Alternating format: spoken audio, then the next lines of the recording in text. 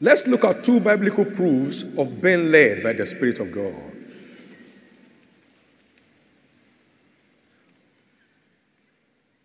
Jeremiah chapter 20, verse 9. I said I will mention his name no more, nor speak any more in his name.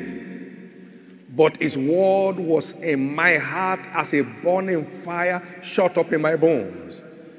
And I was weary with forbearing, and I could not stay. There is supernatural zeal that accompanies the leading of the Holy Spirit. When God leads, there's a divine drive that comes on your life. When God leads, he accompanies the led with supernatural drive in the direction that he's leading.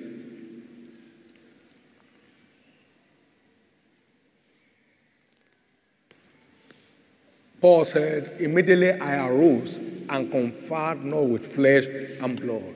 Galatians 1 and verse 15 to 17.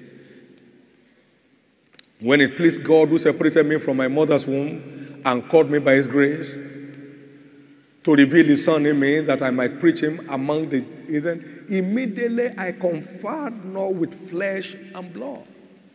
Immediately. I mean, he needed to have at least thought over it. I have been all out killing these people. Can I survive? Immediately, there's an inner drive that accompanies the leading of the Holy Spirit. The kind of energy that God gave me in the pursuit of this project, I mean, man, it can only be from God. It could only be from God. I never one day saw impossibility in the completion. I never one day saw it. I never saw it. I never saw financial hindrance. I never saw technical problems. I saw the building roofed. I saw it dedicated. And it came to me. There's an unusual zeal that accompanies it. So one day I stood on my two legs for 22 hours. It was the first day I knew that it's the leg that carries the body. I just saw they are all walking on their own. But my body sat on my leg. Glory to God. When God leads,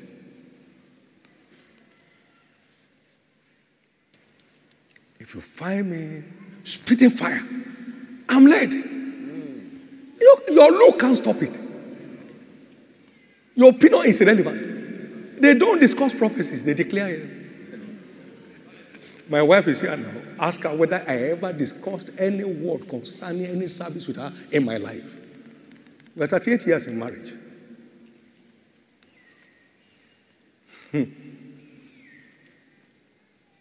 Unusual energy from heaven always accompanies you being led.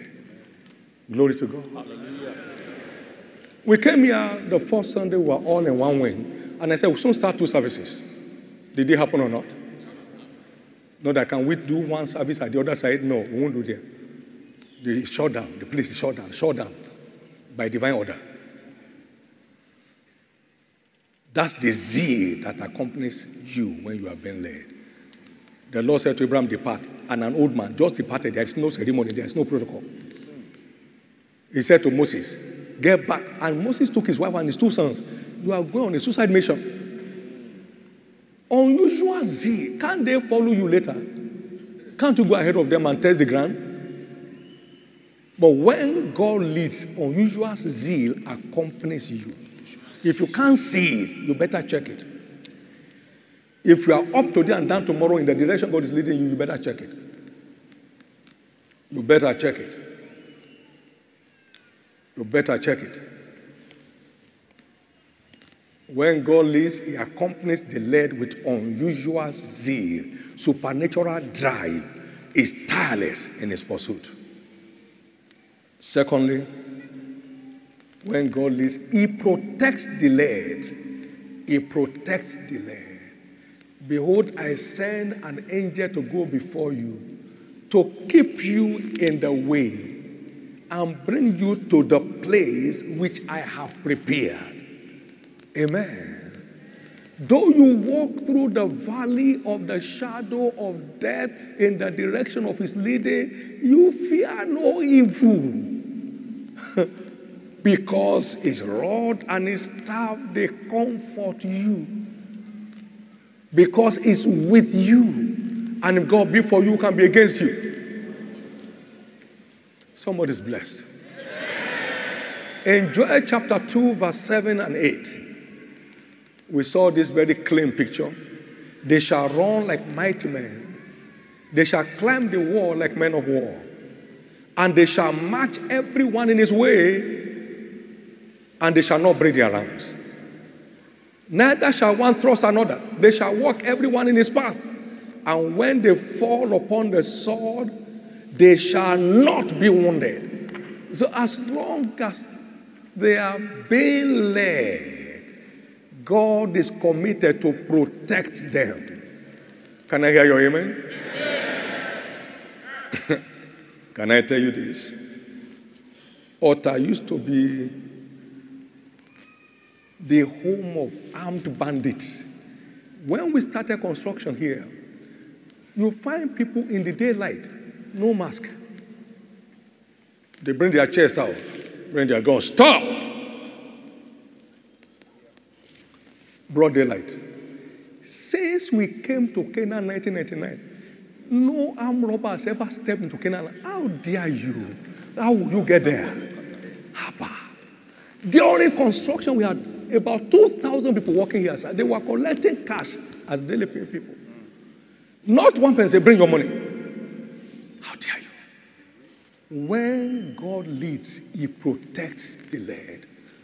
When God leads, he protects. Please don't go outside of his leading. It's a risk. You know, I've been announcing that no robber ever entered it. Have you ever seen them attempted it? No. No. Can you see a dog trying to harass a lion? They say, why? It says a rabid dog. No.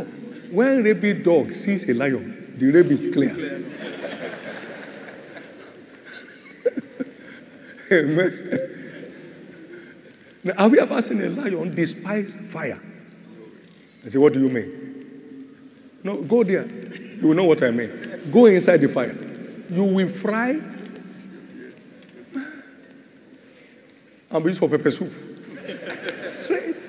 There is no lion that doesn't know fire. Well, you know, they say this is my territory. When you set fire there,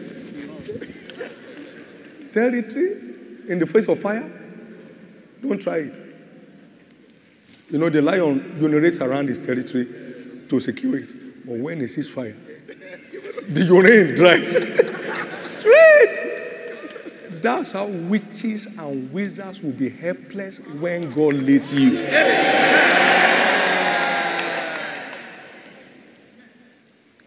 Thank you, Jesus. When God leads, one of the proofs is divine protection. Divine